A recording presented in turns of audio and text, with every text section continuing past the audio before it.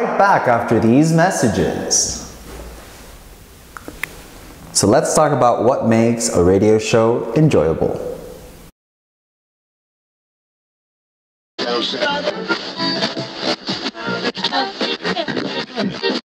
I'm Jose Imbert for Radio Transversal, a product of Broadcasting Europe and funded by Erasmus. What makes a radio show enjoyable?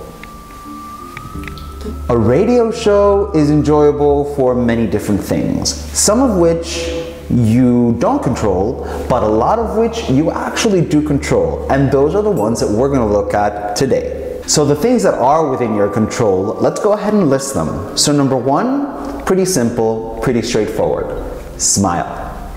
People can actually hear your smile. And let's face it, nobody wants to sit down to hear a radio show or a podcast with somebody that sounds like this, because that would be depressing. So smiles actually count, and they count a lot. Make sure that your listeners enjoy listening to you. Topic. Now, if you have a whole radio show, that means that you probably have a theme. So then after you have that theme established, you're probably going to be diving into different topics. Make sure that these topics, at the time that you select them, are current, enjoyable, but most importantly, that you can really and knowledgeably talk about it.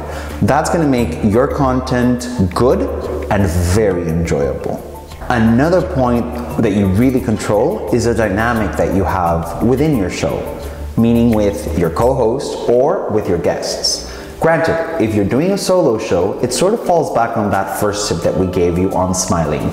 If not, then the rapport that you have with your co-host or your guest is really going to make a difference and could really be something that makes your show enjoyable. There's nothing that people love more than two people that get along and have fun doing it. Now, another thing that you do control is also the pace of your conversation. But within the pace, there's one thing that you really want to be careful, and that's with dead air. That could be your worst enemy, and that could really kill the mood of your show. So what is dead air? Dead air is basically that really awkward silence that either ensues after a joke and people are done laughing, or if you forget what you're going to say. So avoid dead air, because those gaps could really break the experience for your listeners, and they'll really affect the enjoyability of your show.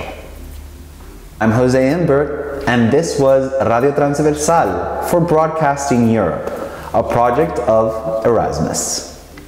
See you next time.